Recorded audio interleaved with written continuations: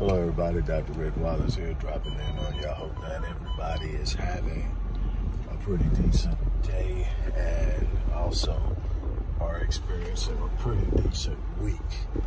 I'm dropping in on you to talk about a very obvious topic right now, and hopefully to shed light on some things as I do so. I want to remind you guys to support the work we do at the Odyssey Project.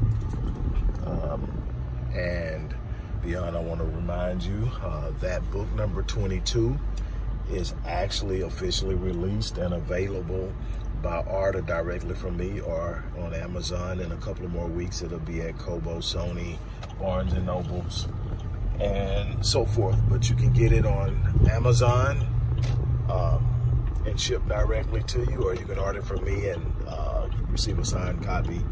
Either way, what works best for you. You can also order the bundle where you get Born in Captivity and the new book, which is The Undoing of the African American Mind, an introduction to collective cognitive bias, reality syndrome. And we talk about a lot in this book, but we also talk about how we intervene. I think it's important to understand methods of intervention, solutions, and opportunities and alternatives. And that's what I've spent my life developing and offering. So definitely look in the description box of this video, hit the link, go do what you do. Also, don't forget to show your support for the work we're doing in the community. Now moving on. Well, everybody's talking today about the fact that Joe Biden has selected Kamala Harris as his running mate for November's election for president. And both sides are weighing in on it. You got the Democrat loyals who vote Democrat no matter what, and they're going in and they're talking about how awesome it is. You got others who are saying it's the same old, others who are pulling receipts, and neither one of them have stellar receipts when it comes to the black community. But they've been able to get by as most Democrats simply by being a Democrat. And now you have a Democrat who many see as black, although she has never identified as black except for when it was beneficial to her. Kamala Harris was sworn in her first time being elected to the Senate as the first Indian American senator, the first Indian American female senator. Not African American, not black, Indian American. That's what she decided she wanted to identify with. Her actions over the years have shown that she does not identify with black. She does not represent black interests. She broke the record for incarcerating black men during her time in office as a state attorney and the Attorney General of California. During her bid and campaign of becoming the Democratic nominee, she didn't even lead in her state of California in any polls. She has a record that speaks for itself. So I don't want to focus so much on her or Joe Biden as much as the mindset of black people.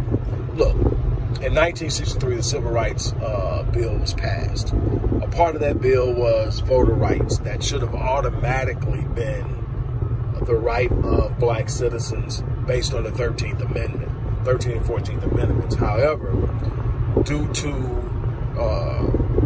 Reconstruction in the South, a lot of states, especially Alabama, Mississippi, and a few more, were impeding the rights of blacks to vote, and thereby the need for an amendment or a bill that comes in and says, okay, blacks have a right. Something that has to actually be recertified every so often. It periodically has to be recertified. It's not an amendment that provides an unexpiring right. We literally have to be given the right to vote periodically. I forget what the time frame is, but it has to be read up. But anyway, since then, when you trace the progress or the lack thereof of the black community, what you find is that we have not made any ground whatsoever. In fact, we have actually regressed when it comes to our progress. We're at the bottom of the socioeconomic ladder in almost every measurable category. And that is because we have not gained ground by voting. We have been voting since let's just say since 1963, nearly 30 years. Nearly 60 years. We've been voting. And we are actually in a worse situation socioeconomically. We're in a worse situation when it comes to the wealth gap. We're in a worse situation when it comes to the current state of the black family nucleus. We are in a conundrum when it comes to mass incarceration. We have found ourselves in quite an enigmatic situation, and it has happened under both Republican and Democrats. So Republicans and Democrats. So regardless of whose administration we existed under, we've gained no ground. We've saw no advantages. There have been no benefits to our votes on a federal and national level. We must be able to evaluate the data. We must be able to look at and track where we are. We must be able to understand. We must stop engaging our reality from a place of emotion. We cannot have so much hate for one person that we ignore the fallibilities and faults of another. There's no such thing as winning by voting for the lesser of two evils. Evil is evil, wrong is wrong, bad is bad. How they do it to you should be irrelevant to you. What you should be doing is focusing on what you're going to do about your situation. It is time out believing that we can vote our way out of our dilemma. We cannot vote our way out of poverty. We cannot vote our way out of gentrification. We cannot vote our way out of miseducation. We cannot vote our way out of mass incarceration. We cannot vote our way into a winning situation within a system that was designed to have us in last place, and those who designed it to benefit from that situation. They are never going to allow you to get in a situation where their representation of you actually represents your best interest, when in fact it would be the demise of their own self-preservation. So what we must then understand is, while there are some ways that you can leverage the vote, the idea of voting someone into the White House that's going to be the grand master of our salvation is absolutely futile, and it makes absolutely no sense from a logical and reasonable perspective. The bottom line is that vassal seat is meant to serve the white elite, the wealthy elite. It is not meant to empower the powerless. It never has been, and it never will be. Those who actually set up and choose who will be in that seat will not allow it. Now, what does that mean for us? So let's start looking at things. I don't like Donald Trump. And this is the part that I want to get to. I don't like Donald Trump. I don't like Kamala Harris. I definitely don't like Joe Biden.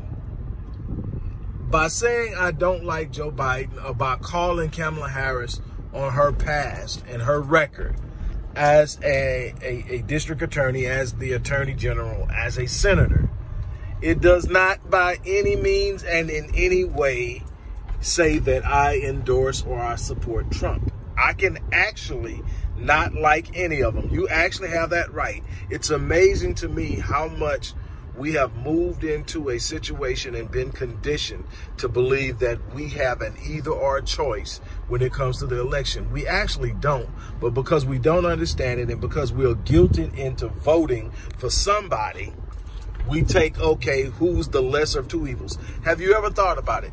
Some of us have actually taken that thinking into selecting a mate. Some of us have actually taken the idea that as long as the person isn't bad as the last person, I'm winning, and then end up in a situation where you get screwed. Okay, you was with a person that cheated on you. You was a person that physically and emotionally abused you. You was a person that downgraded you and dismissed you. And so now you got a person that talks nice to you that you meet, but they have a history of slashing their ex's tires. They have a history of sharing their ex's business and putting them in bad situations, but they're nicer and whatever. And you actually say, okay, that's a win. No, that's just another way that you're going to have to suffer and struggle with things that are going on with you and your mate. You should be looking for a person that measures up to the standards of what you consider an ideal mate. They should be nice. They should be respectful. They should be considerate. They should hold you in high regard. They should never, ever discuss your business or dismiss you. They should never, ever put you in a situation that makes you vulnerable.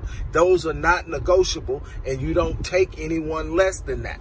That's the same way you should be looking at how you are choosing someone who is going to represent at the highest level, your government. You sit up and say they need to have A, B, C, D, E, F, G. They need to have these things. If they don't have it, they don't get my vote. And what you have to understand is there is a situation where your vote is valuable because of how you handle it. If you are automatically in a position where you feel you have to give it away, you're already losing. Why? Because you're going to be given two options by the government. You got the right wing, the Republicans, the left wing, the Democrats, but them two damn wings belong to the same bird. That bird has been shitting on you and your ancestors since 1619 and has not stopped. Same damn bird, different ways of traveling by pull. Whether it's pulled to the conservative side, pulled to the liberal side, it's still dumping on you, has given you no pathway to collective success and collective empowerment, and yet you still believe that one side is better than the other because they say so and they talk a different way, and they're not as direct with the way they handle you. But at the end of the day, you're still screwed, because when you look at the numbers, you haven't gained any ground. And see, that's the thing. That's why you have to be outside of your feelings. Why? Because your feelings will tell you things are better. Your feelings will tell you that the 8 years of Obama was just great for black people, when the truth are we lost wealth during the time that Obama was in office. That's what I'm talking about. Be able to literally sit down and look at extant data, be able to process that data, be able to make a decision, not based on your feelings, not based on your emotions, but based on the facts, based on what is the best possible outcome. And sometimes, no matter what the bull crap they've been shooting you about, your ancestors died so that you can have a right to vote. Actually, they did not. We had the right to vote, the vast majority of us, from the time the 13th Amendment was drafted. Those few that didn't have a right to vote, you were marching in Alabama and Mississippi, things of that nature, for the right to vote, understood the importance of the vote. And the vote only becomes valuable if you control it. You don't control the vote if you only have two choices. You don't control the vote if you only think the two parties are the only way to go. You control the vote because you control your vote when you have the ability to throw a wrench in the status quo, by voting for someone who is not a Democrat or a Republican, or by withholding your vote. It's the same thing with money. We have the same mindset with our money as we have with our vote. We got to spend it on something, or it's going to burn a hole in our pocket. We never think to invest it in something long term. We never think to invest it in something that has an appreciative value. We never, ever sit down and think, maybe I just need to hold on to it until something of true value comes along that's worth me spending it on. And we suffer for it in the way of socioeconomic status, in the way of our economic positioning, in the level of poverty we experience. It is so important that we get out of our feelings. I'm not telling you who you should vote for. I'm telling you that if you're voting for Kamala Harris and Joe Biden because they're Democrats, or because Joe Biden selected a woman who has, although she doesn't claim it, some blackness in her, though you can't tell it by her decision. She married white. She birthed white. She acts and votes white. She chose her Indian heritage over her black heritage when she was sworn in as a U.S. Senator. She's shown you over and over again that she does not identify with you. At the rate, let me tell you something, in researching Kamala Harris, and then I'm going to get off air, and I'll have to come back and do a live with you guys later on, and we're going to talk about this more. So I'm going to challenge you to do your research before then. Look, in researching Kamala, two things stood out to me was her stance on legalizing marijuana, and I'll tell you why in a minute, and her stance on releasing nonviolent offenders. Her stance on legalizing marijuana, she fought the legalization of marijuana in California until it just simply became politically detrimental to her. She fought it, and she made this clear because the people who were being jailed and imprisoned off of crimes associated with marijuana were facilitating the free labor that makes the state so much money. Okay, same thing was said when it came to releasing nonviolent offenders. Who's going to fill the positions and beds in those prisons that equate to money that is being made through the free labor? And this is within the last 20 years that this stuff has been done and said. So you have, on one hand, Joe Biden running for president, who over the past 40 years has done nothing but push legislation that has set black people back. Way before the crime bill in 1994, back in the 70s, he was pushing bills blocking busing that would have gave better educational opportunities to young black kids. He was sitting up talking about a racial jungle that would not be right for his kids in integration. He fought integration tooth and nail. Not that we should have been pushing for integration, but the idea that he thinks his kids are better than our kids says a lot about who he is and where he's at. He's talked about the fact that he doesn't care how long the people who get in prison stay in prison. That's what they need to be. He would like for them to stay the whole 100%, regardless of rehabilitation. He's not worried about rehabilitating them. That's his statement. So you got this guy who comes up with all this legislation that leads to mass incarceration and puts a very small minority, blacks, as a majority in the prison system. Blacks make up the largest majority in the prison system, close to 40%, or may even be 40% by now, but 39% over whites, while they are definitely the predominant population in this culture, make up less, like 33%. This is not an accident. Kamala Harris comes along, takes those very laws that Biden authored and uses them to incarcerate a record number of black men in California. So that's what you've got to be aware of. That's what you've got to understand. That's what you have to use. Do your research. Am I endorsing Trump? Absolutely not.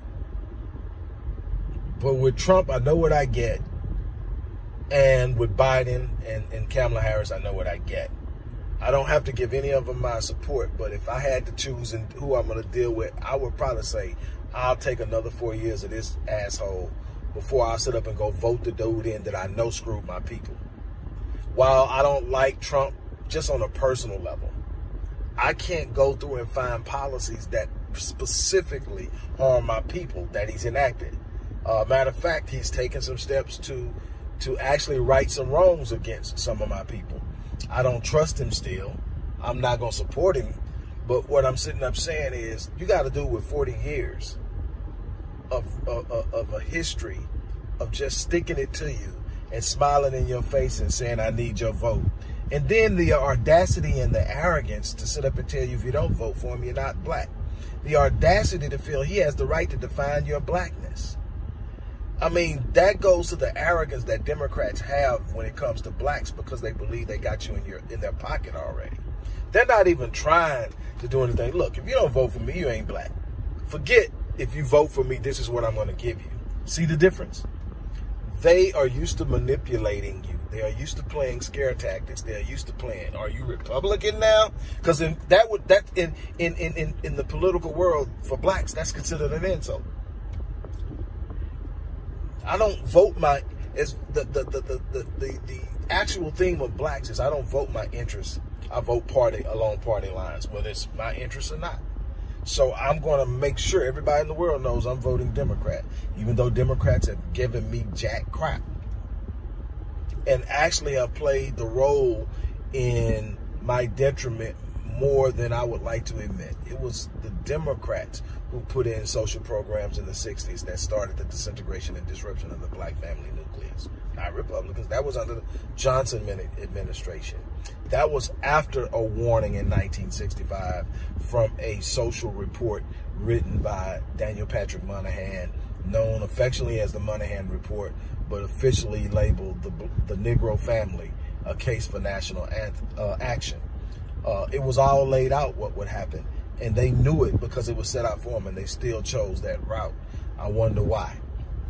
We have to ask ourselves those questions. We have to be willing to probe. We have to be willing to be honest with ourselves and admit how much of what we're going through is actually on us because we simply refuse to take action.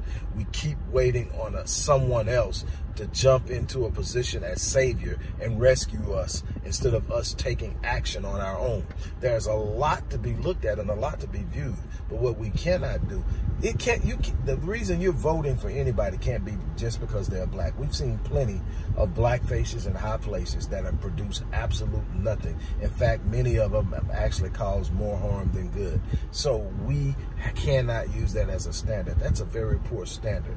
What are you putting on the table? What are you bringing to me that says I should give you my vote? How can I hold you accountable? How can I measure it? Is it measurable?